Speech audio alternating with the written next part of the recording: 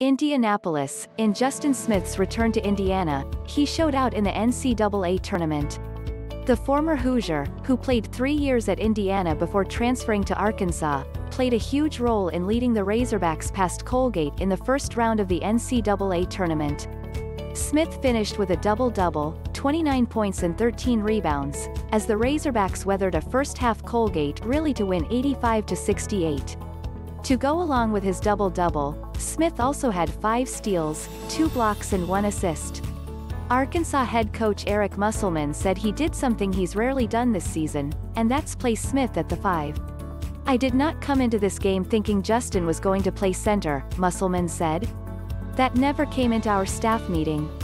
That's how it unfolded." Smith thrived in the role, helping Arkansas go small and bringing athleticism and versatility to the 5 position. Arkansas went down big in the first half to Colgate, but the Razorbacks went on a 17-0 run to end the first half and took a 3-point lead into halftime.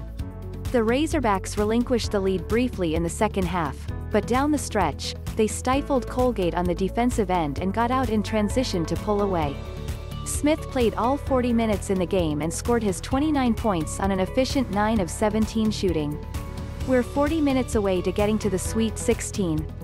We're 1 game away from getting to a huge goal of ours," Musselman said. "Let's just keep winning, man. Let's just keep advancing." Arkansas will play Texas Tech in the round of 32 on Sunday. Related stories on Indiana basketball. Archie Miller fired. Indiana fires Archie Miller on Monday after 4 subpar seasons at the helm of the Hoosiers program. Click HERESCOTT Dolson video.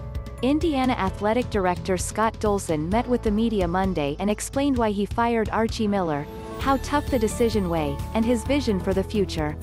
Watch all 26 minutes here. Click HERETOM Brew column.